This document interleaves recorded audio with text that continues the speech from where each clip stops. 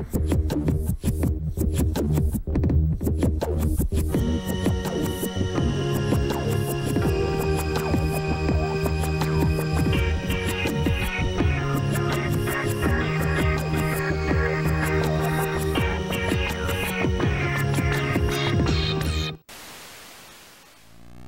everybody, welcome back to another Judgment commentary of Dr. Stone, Stone Wars. But today, I'm going to be checking out the last 3 episodes of the season, episodes 9 through 11. Yes, not 9 through 12 like you would expect. There was no 12th episode. For some reason, they wanted to cut the season off right there. I guess they couldn't stretch it out an extra episode. Anyway, last time, the Stone Wars had truly begun at last, with Senku and the gang making their move to try to reclaim the cave that they could use to turn people back to normal from the stone, because getting that cave is what's important. Whoever has it has a massive advantage in that they can resurrect more people to be on their side. And they were actually successful. They did fight their way in epic fashion, mind you, and reclaimed the cave. It was truly a great moment of victory. For all of 10 seconds, until Tsukasa and the rest of his gang showed up to try to take it back. And even Tsukasa by himself is more than overpowered enough to take it on his own, let alone with the rest of his OP gang, so things aren't looking good. However, there's also Senku's little back pocket secret plan that he concocted to reassemble all the people that Tsukasa had been smashing apart, so that's something to look forward to as well, if they can manage to get the cave. Honestly, I did not even consider that was an option, that they could reassemble them. I mean, after they got smashed to pieces, you'd think that'd be it, but nope. I don't know how the logic necessarily follows, but I guess I can get behind that.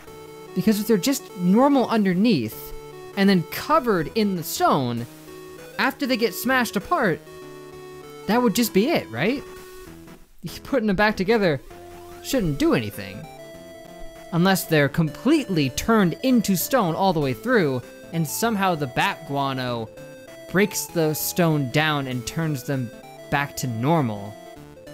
Which I'm not sure there's much scientific basis behind that, but hey, I'm not sure there's much scientific basis behind a giant magical green beam that turns people into stone, so whatever.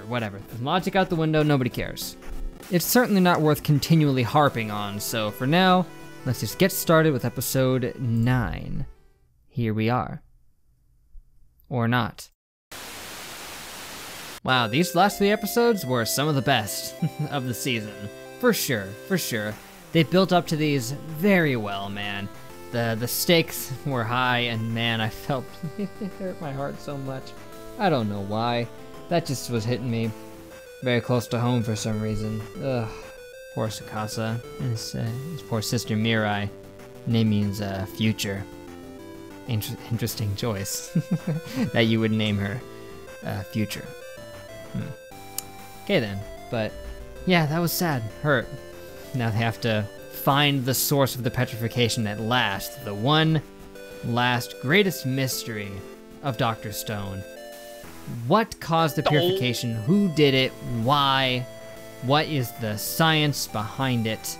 It's a great mystery. It's akin to the, the basement of Attack on Titan almost, where it's like, oh, we got the key. We just need to get into the basement. We can find out all the mysteries. Well, this is kind of like that. It reminds me of it anyway. I'm having trouble gathering my thoughts on the matter, but still, I loved these 3 a lot. The end of the fight was pretty good. The truce went. It was going well for the most part. Tsukasa was definitely in on it, but then the other guy, I never learned his name. Sorry, something with an H or something, but him turning on them, saw it coming a mile off, man. It was way too obvious, especially the, hey, maybe we want to go to the river for a second. Yeah, that was, please, he couldn't have made it more obvious, man. But still having it happen, it's just terrible.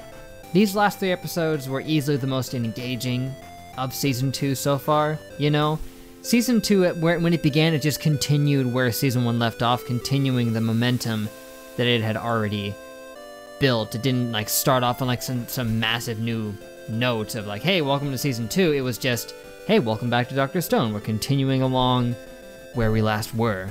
And then all that momentum they built up got delivered upon right at the end here, man, masterfully. And hey, it didn't really need an episode 12. It managed to tie it all together in these last 3 episodes, good enough that it didn't need to have another one. It probably would have just dragged on too much. The pacing was already really good with these 3, for sure. The other one would have just messed with it, so maybe that's why they did it 11 instead of 12, is that they couldn't figure out how to properly pace it with an additional episode, so they just cut it short. But hey, if it works. So I guess that's it, guys. Thank you for watching. Make sure to leave a like and a comment if you enjoyed. Subscribe to be updated on more of the things I do around these parts. Maybe we'll get Dr. Stone Season 3 at some point in the near future, and when we do, hey, I'll gladly check it out, given the opportunity. And of course, we have our friend Jason Hydrea to thank for continuing to commission for Dr. Stone Season 2. Thank you very much. Really glad I got to check it out. I don't know when I would have gotten the opportunity to see it otherwise, so I'm very grateful for you for commissioning this. Thank you very much. It was fantastic, especially by those last 3 episodes. They really drove the point home. Hey, maybe I'm overhyping it right now, but I had fun. Hope you guys had fun as well. And they've set up a really interesting arc for the next one, where they're going to be building boats and they're going to travel down to the other side of the earth to try to find the source of the petrification. They have the perfect motive to do so too. Before, there was nothing that really prompted them to try to figure it out other than curiosity, but now they have to figure out the petrification so that they can save Tsukasa because of his fatal injury. He was going to die of freaking sepsis, but thanks to the magical sciencey nonsense that is the petrification, if you petrify somebody and then bring them back, it just auto heals any wounds or problems that they had beforehand. The point is, this is their motivation to go and figure out the source of the petrification. They had no reason to do so before, but now they have to do it to save Tsukasa, and I'm all in on that.